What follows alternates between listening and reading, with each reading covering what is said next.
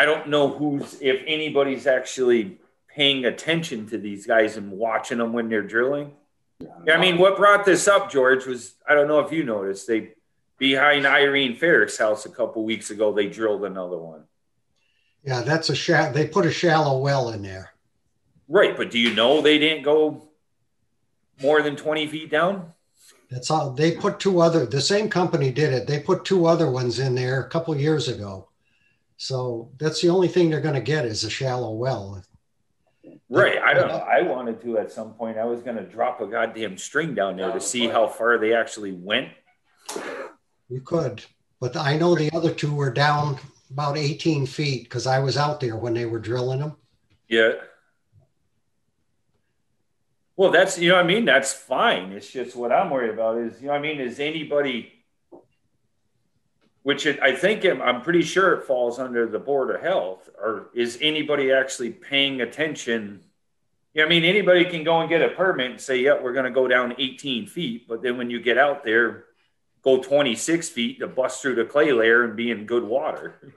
Well, we've had a lot of people drill on River Road trying to find water, and there is no water. And what they did find was it was very salty. Yeah. So, you know, and they're right beside the river. So the only way they're going to get is like Chang Farm, you know, with the shallow wells. Yeah. Yeah. Essentially pulling water from the river. That's what you're trying to do. But shallow wells are, you know, any shallow well near the river is going to be basically pulling water from the river. Depending on how hard you pull it, but yeah. Anyway. Well, what's another topic? Oh, Brian, I forget what they're actually called. But one thing is something with this last round of stimulus money. I guess there's something in there for the town could get money for projects. So they're looking at maybe, I don't know I didn't watch the selectmen's meeting last night. Maybe using some of the money for the center of town, which, like I told him, it's like, yeah, that'd be great. But, where did I click? Lost it. You know. This one? Yeah. I said, that'd be great, but I said, I can't speak for the water commissioners, but I said, I would say that's fine, but you can't get rid of the hookup fee. Oh, no, we still get the money. Oh, no. Absolutely not. They're buying from us. It's like I said, if you did that, you'd start like World War III. Yeah. So then another option we came up with was piping. Use some of that money and lower the homeowner's cost of the hookup fee down to what it was down here back in 84, 85. Yeah, but how much money are you getting? I think I don't know. Maybe I think Brian said maybe 400,000. But could we? I don't know what it's used for, but could you use it to extend our loops? Well, yeah. Or would we be better off doing that? It's not, the big thing is it's not the water department's money, it's the town's money. So it's up to the select board what they would spend it on. You know what I'm saying? I understand, but if we advise Well, no, what I told Brian, and then I also talked with Freddie, I said I would keep it. I'm like, the $3,500 thing sounds fine, but it'd be nice, you know what I mean? What I told him would be nice is if we could use it all to pay for the whole project, could still collect the hookup fees, but then we could take that money, turn it around and reinvest it in either starting to close the loop at Egypt Road or starting the process of finding another well. Which I don't know if they'll go for that, but Yeah, well, see, we don't know what the qualifications are to get this money. In other words, where is it earmarked to? You can use it. I think it can go for anything by itself. But there's another one. Besides this one, there's a. I can't remember what he called this one either. More money? Yeah. That I think is usable for water infrastructure projects that are like dig ready, which I would say our center of town thing is dig. You know what I mean? We did all the engineering. We're at the point where everything's ready to go out to bids. But I'm not quite sure how that one. Brian said mentioned something about Friday, and Friday's the deadline to, I don't think apply for it, but to just like put in projects for it. Yeah. So I told him, I said, yeah, I said, look for another well, the center of town project. And I said, a third would be to start closing the loop on Egypt Road so we can have get the better water quality down the south end of Long Plain Road and the south end of Route 5, but also to have a second pipe that crosses 91 in the railroad tracks in case something happens to the one coming up Christian Lane. And then I also told him, I think whatchamacall, which was a small one, I think was close the loop on Swamp Road, connect that back to North Street. Other than that, I couldn't think of any other like huge projects. Well, top on the priority list, as far as I'm concerned, is finding another water source. Yeah, to me, it's two. You got find another water source, and me really is get that pipe down Egypt Road at some point. Those two would be high on the priority list. Yeah, which I'd like to know what strings are attached to that grant, though. You know what happened with the pump house grant? I don't think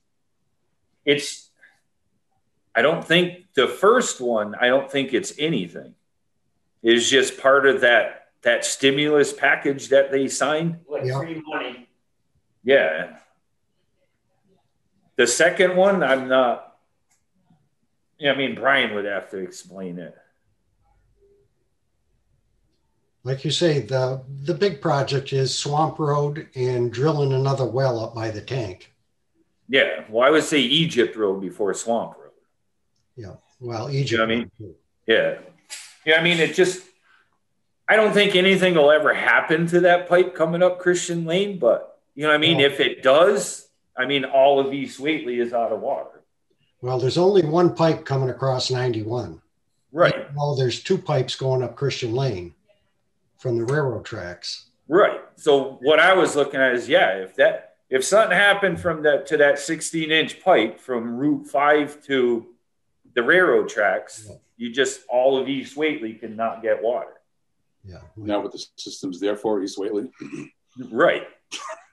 So by putting, even though it's going to be an 8-inch pipe up Egypt Road, you'll lose pressure in that and flow, but you know what I mean? You can at least maintain water to the houses in there. It's important to loop the system that way, I think.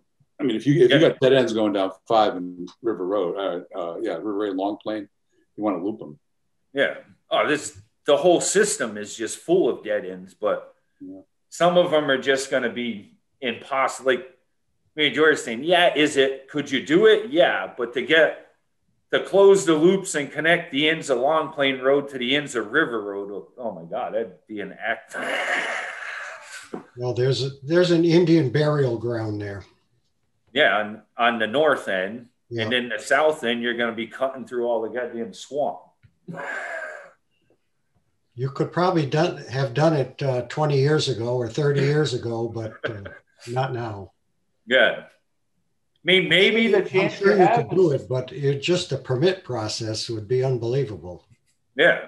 Yeah, I mean, maybe what would make it easier is that fusible pipe now, you know what I mean, where you could just bore underneath everything instead of have to actually dig a trench. Yeah. But, I mean, I don't know how far you could actually bore before you had to come up and out and start again. But yeah, I mean, it'd just be a nightmare through the permitting and everything.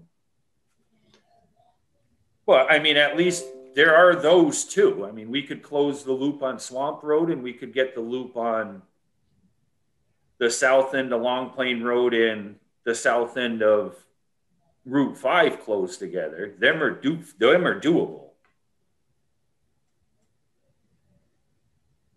Yeah, we'd have to, like Long Plain Road on the south, to go to River Road, we'd have to get a right of way or something across there. And if we went down Pilgrim Airport, you know, right down the side of it, Yeah, that wouldn't be too bad. So there's probably only maybe 1,000 feet of swamp that we'd have to go through. yeah, you got to get through. You got to get through. They could jack that with no problem. Yeah, you got to get through the ponds and the beaver dams and. It's probably some kind of mussel and endangered something. There's something out there probably. Well, you figure Hatfield went all the way from Route 5 underneath the railroad tracks, and that was quite a ways. Yeah. The railroad tracks is the big part. I was talking with Tony, and he said to get through that 60 or 70 feet by Brockway and Smith there, he said you must have figured that's going to cost you between $400,000 to $500,000 to get through to underneath the tracks only. And I think he said they had to put, I think, a 42-inch culvert pipe. It's huge. Yeah, but I mean, he'd like to do it, so hey, you got to start the process at some point. This would be along Egypt Road. Yeah. So you get to the railroad. Until you get to the railroad, it's easy digging. But we're less than 1,000 feet apart. Yeah. What, 600 feet, something like that? Yeah, it's not that far, 600-700 feet. So, yes, we brought it. What did we do that for? Oh, when Keith was redoing Egypt Road, the end of it, we brought it across Route 5 and put that hydrant. So it's right up. It's only sitting, 50 feet or so shy of the tracks right now. And the other ends, maybe 400 or 500 feet. Yeah, so it's not a big distance. It's just you have a big obstacle. It seems it would be a lot cheaper than $400,000 to do that. He told me the engineering cost is unbelievable to do it. And then biggest thing he said it didn't make sense is he goes, once you get the engineering done for it, he said you write the Mass Transit Authority, whatever, a check for $5,000 just for them to look at it.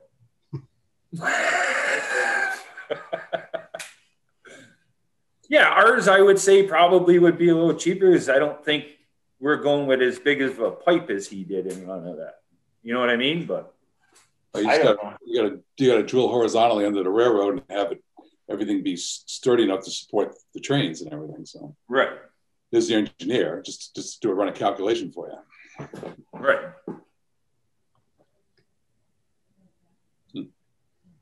Yeah, the company I worked for, we probably did 24 times underneath railroad tracks, but everything we did was with steel casing.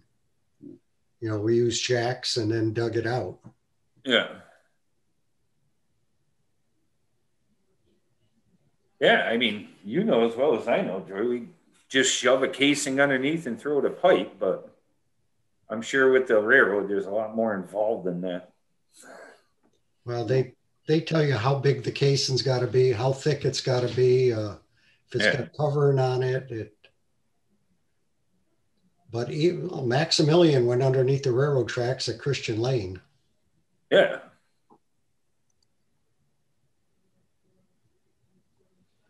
And another thing I've been in contact with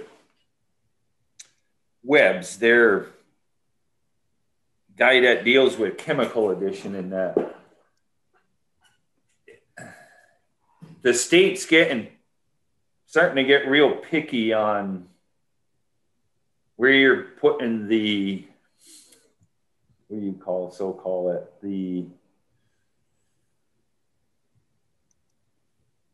It's not really backwash water, but the water that comes out of the chlorine analyzer. They don't want it just going outside no more because something in the reagents is not nice. What are we supposed to do? Tank it? Technically, yeah, they want you to tank it and then have somebody haul it out.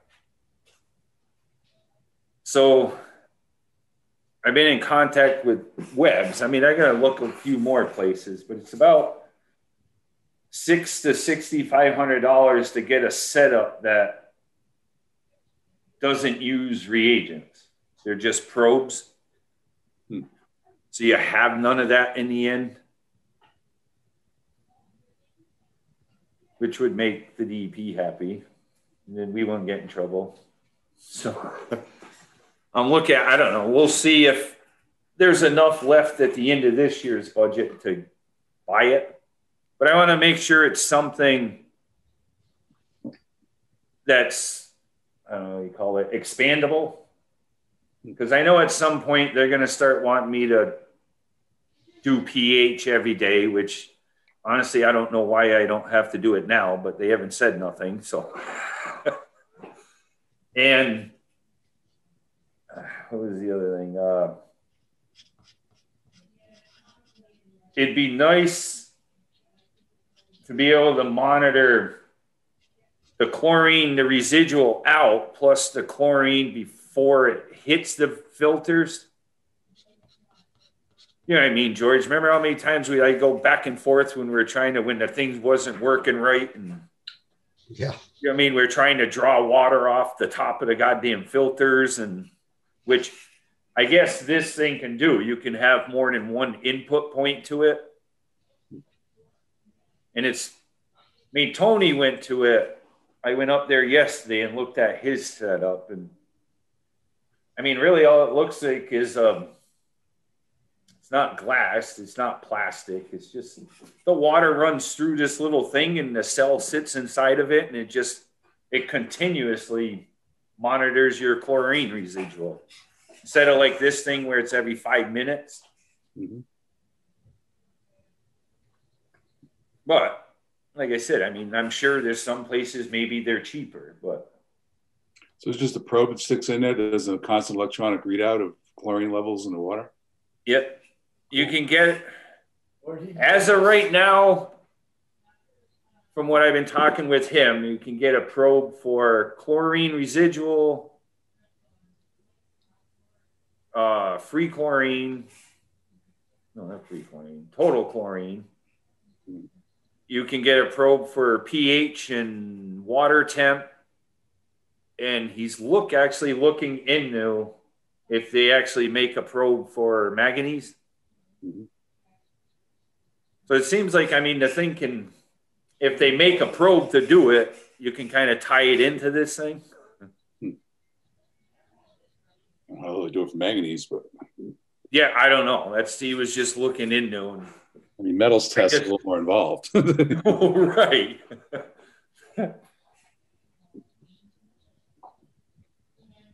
I mean, I'm sure the manganese is probably not a 100% accurate result. You know what I mean? Like, I got to do it every morning down here with that hack handheld I have, which, you know, that thing's not 100% accurate, but in the DEP's mind, they tell me it's close enough.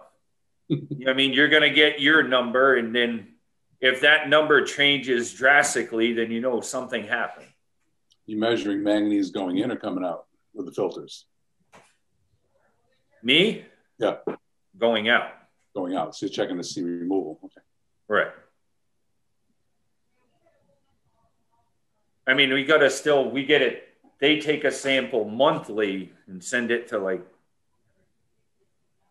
the machines that actually can do it. Yeah. A regular lab that actually does it, metals detecting. Yeah. Right.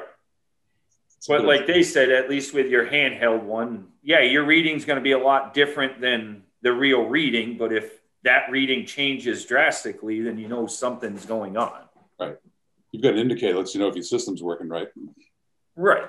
That's why I don't know. Maybe they make a probe that kind of does the same thing. I don't know. Because the biggest thing, I mean, especially with this analyzer, that CL17, it's everything went up on it. It's for the reagents and the hoses and stuff that you got to change twice a year. It's next year, it'll be roughly about $2,000 a year to run it, maintain it. Whereas the other one, I think Tony told me he spends maybe $200-300 a year on just maintaining that. What do they do? Have to replace part of that probe? No, there's a electrolyte or something that you got to keep refilling in the probe. Okay. And then you got to, if it really gets dirty, you might have to change the membrane or something in it. But the maintenance costs are a lot lower, but it's the initial cost of buying the thing. But if you look in like the Blue Book or the Hawk books, the non-reagent ones are only, they're maybe not only, but they're probably they're less, a little less, probably figure $1,000 more than the reagent ones.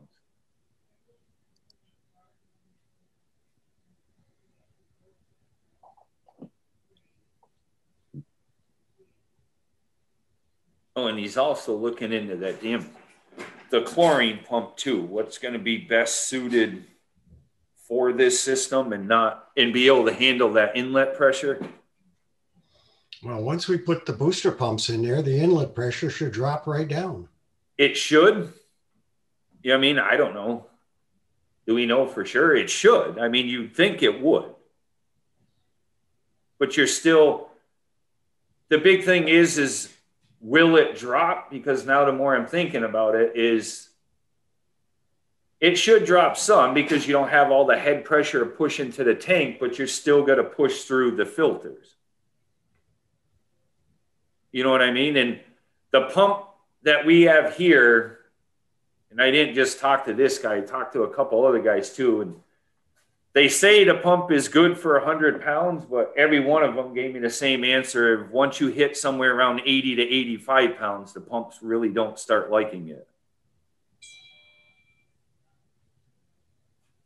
Which that really is not a huge expense. I think you're looking at maybe $1,000 or something for a new pump. I'm pretty sure they're all talking an LMI pump like we had for when we put that orthophosphate in. Yeah. Those little yellow ones.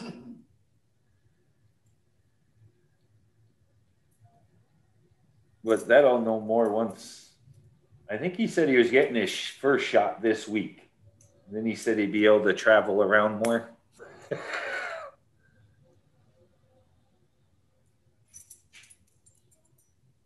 What's the other thing? Oh, I'll start flushing hydrants. Probably this week, next week. Did you put it on the town website? No.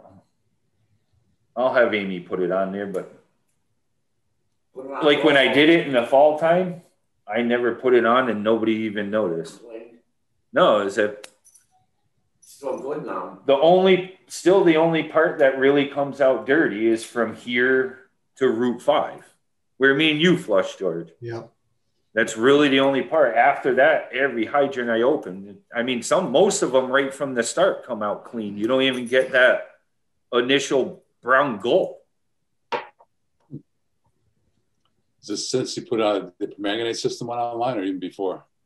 No, before. Oh my God! Oh, if you didn't notify people that you were flushing hydrants, you found out you were flushing hydrants. You could darken up the asphalt and the roads. Oh my God!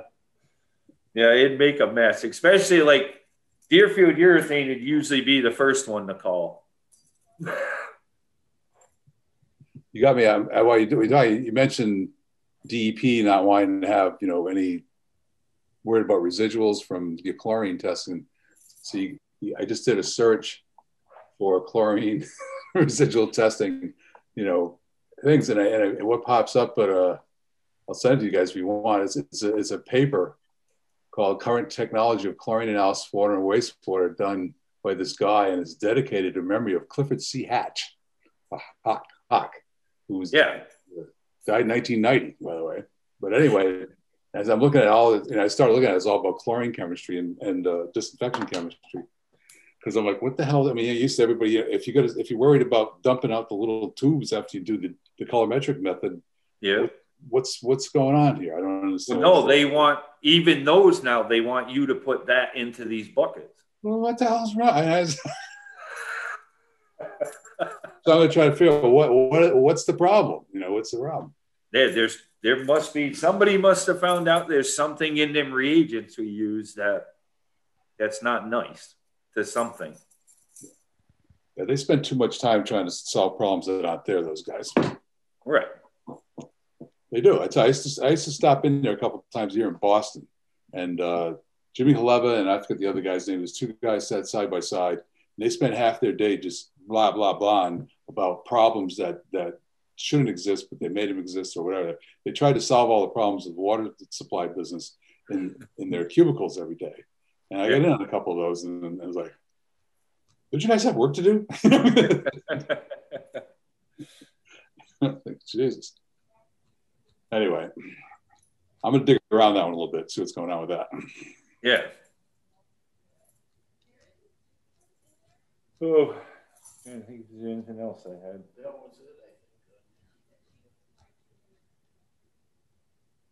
Oh, I did. I guess I wasn't. No, I can't. What did I do? Oh, I did order. I think I got that list, George, of the fittings. Yeah. Still can't get a hold of the other guys, but the more I was looking at it, instead of teeing off like we were saying, I'm thinking we just use come off those valves. Well, the only reason is that way we have ends again, you know what I mean? So we can bleed them out. You know what I mean? You could isolate them. Yeah, you know what I mean? And just kind of, what I'm thinking is we take the two big pipes that are up top already, just bring those around at that height. And then the two other pipes that were down lower, we just bring them up top to the same height as those and hang them all at the same height. Yeah. Did you get Brian to write a nastygram?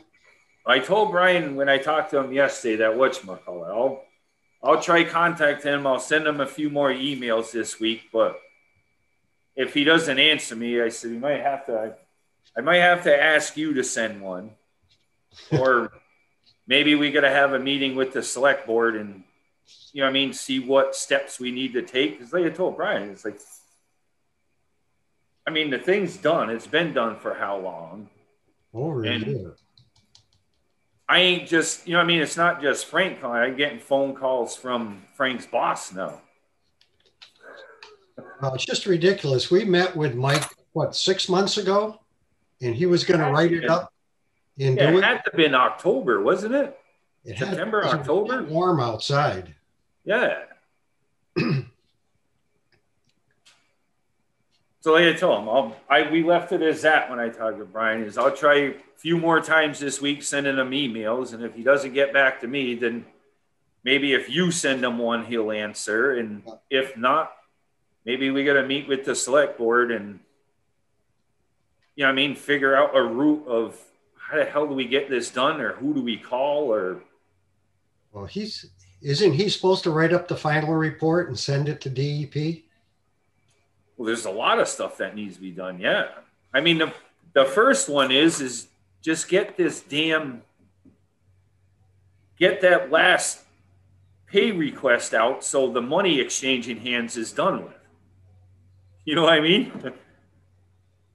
And then yeah, he's got to write up that. We got to finalize the paperwork with the DEP for that SRF loan.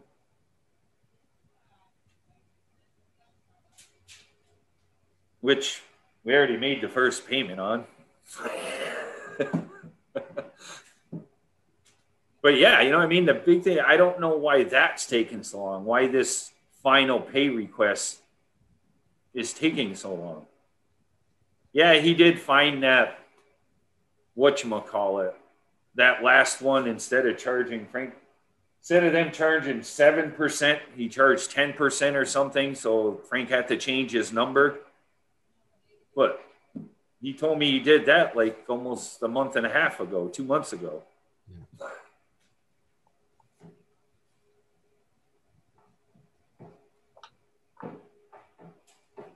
Yeah, I don't know what the problem is up there. It's just he comes to us and everything will be done right away, and then you don't hear from him for 2 months. Yeah.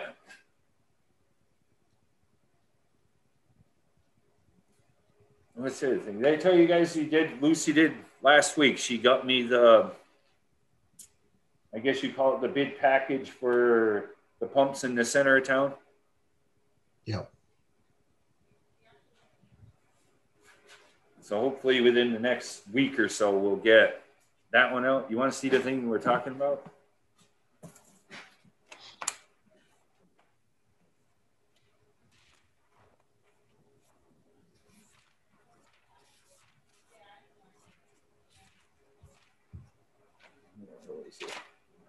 Where's the hard pages? Yeah, so hopefully in the next week or so, we'll get that thing out.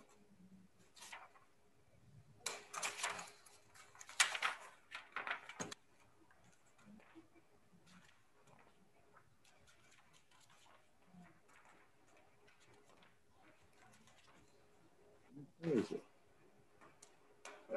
Finish the meeting and we'll look at it. Well, I can't think of nothing else to. I think that's all I had for now. I'll be at the, try to make it to the, whatchamacallit. Big town meeting. Yeah, the big town meeting. We'll be the only ones there. That's all right. Which I think it's the 10th. Yeah.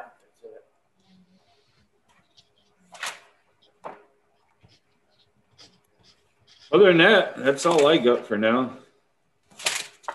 Well, and I'll have to catch up. I got something you guys got to sign. Just a final water reading thing.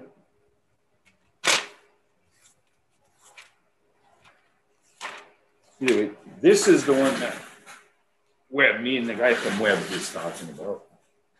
The Hawk one's in here. The Hawk something CL10, C10, C110.